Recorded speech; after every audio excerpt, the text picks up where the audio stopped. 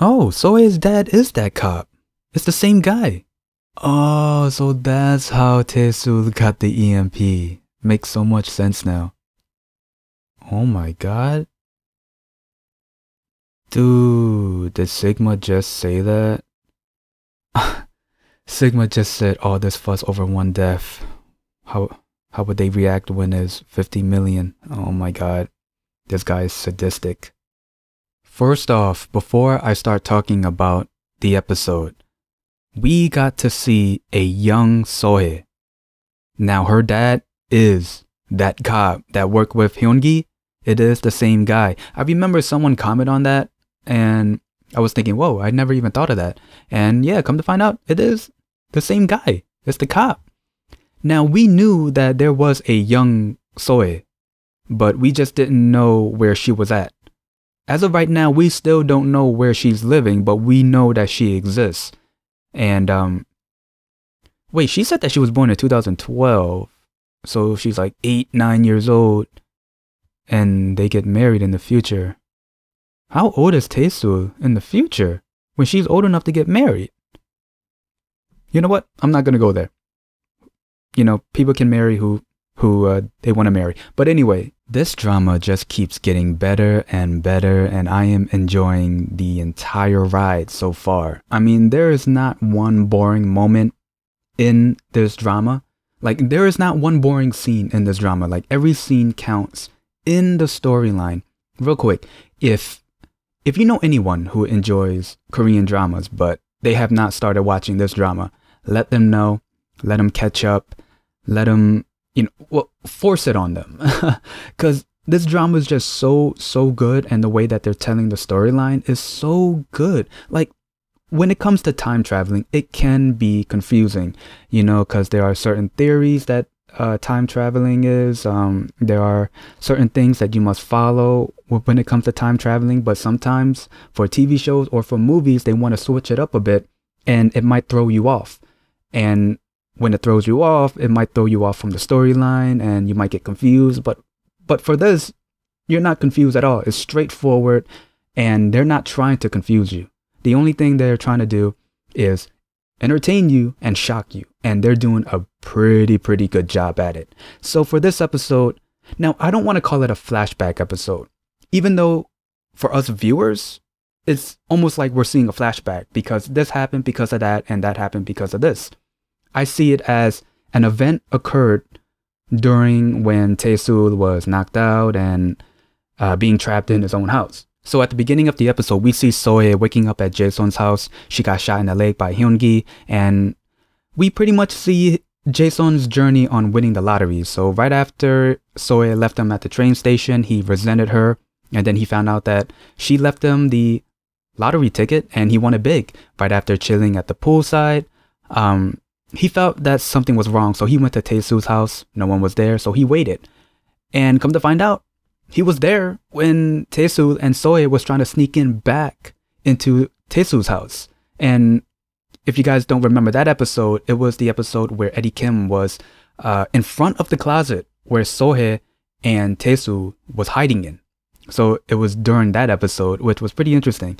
And it does make sense how Jason knew that Seo Hae was at Eddie Kim's party. He followed her. And then Seo Hae went to the Asia market, tried to make a deal with CEO Park in exchange for the key that he wanted. So what she wanted was, one, help Jason and his family leave the country because the control bearer was going after her.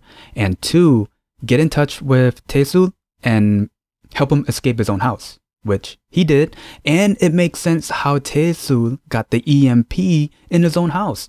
When I saw that in the last episode, I was thinking, wait a minute, didn't he make just one EMP? How did that end up in his house?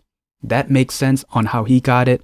And after he escaped, Taesul was running away from some goons and they got sniped. And we know how Seo Hae was there and how she knew that he was there because, they followed him pretty much. So right after Jason picked up Taesul, what's funny is that Jason and Taesul were bickering in the car about the car being secondhand. It's cold. To me, for now, I think it's pretty funny. But if this keeps going on constantly, I feel like it's going to be just a little bit annoying. But for now, it is a little bit funny. And it's pretty obvious that Jason has a little bit of crush on Seo Hae. And he is jealous that Seo Hae does like Tae-sul. And now we're at the Asia market. CEO Park got the key. He was trying to open the safe, which was pretty disgusting when he put the key in his mouth.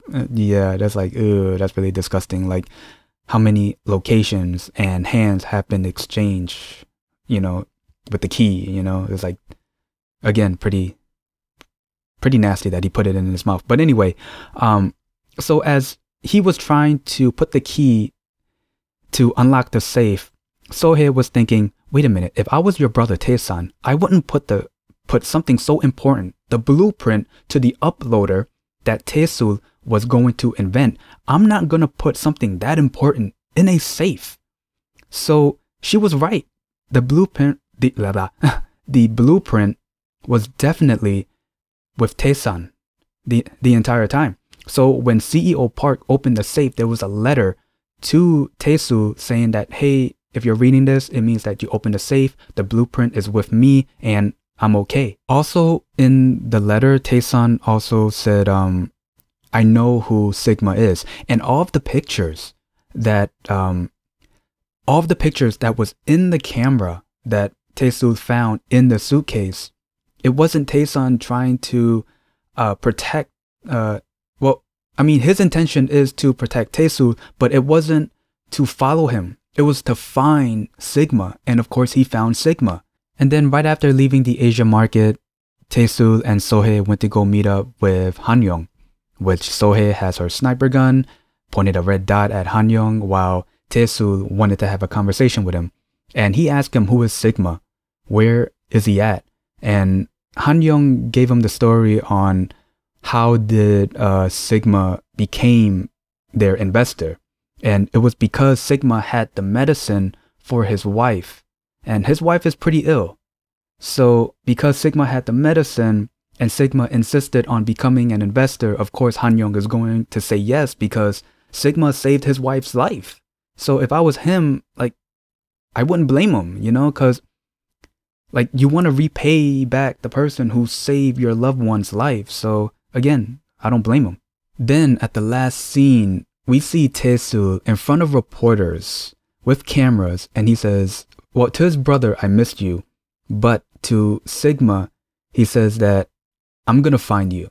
Now, I don't know if he's going to kill him, but I mean, it makes sense if Tae-sul does. I mean, Sigma is trying to kill Tae-sul. So the only one way to fight back is to retaliate and try to kill him. But yeah, he will find him. And then we see Sigma watching. And wait, hold up. The actor who is portraying Sigma, that's definitely the same actor I saw in Descendants of the Sun and what was that one drama? The one with Goblin. There we go. Yeah, he played, yeah. Same actor. I love him. Yeah, he is a phenomenal actor. And just to see him play a bad guy again, like he is so good playing the bad guy. And I'm so excited on how he's going to portray Sigma and how the writers are writing this character. Is so exciting. And then right after that scene, we see Han-young right next to his wife who is in bed and looks really ill, and it looks like she's about to pass. And then he says, Yobo, I'm sorry. I was so incompetent. And then we see him in his office pulling out a gun, pointing the gun in his mouth, and then he shot himself as soon as his wife died too, because, well, first, looking at the machine, there wasn't no deet, deet, deet. It was all straight lines. So I'm assuming as soon as she passed, he also shot himself. And then there was a funeral for his death. And then Sigma came out of nowhere and said, all this fuss because of one death.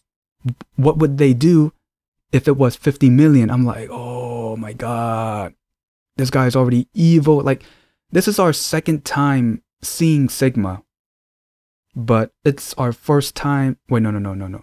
No, he had lines in the last episode.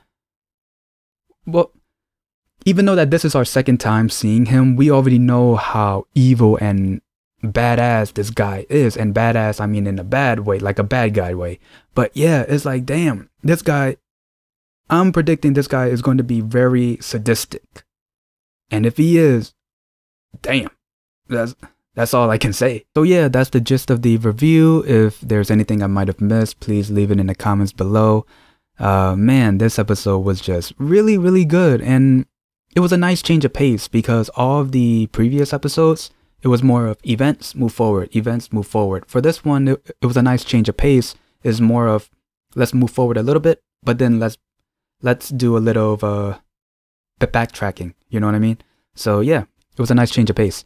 So anyway, if you guys enjoyed this review, leave a like, comment down below, and subscribe. See ya.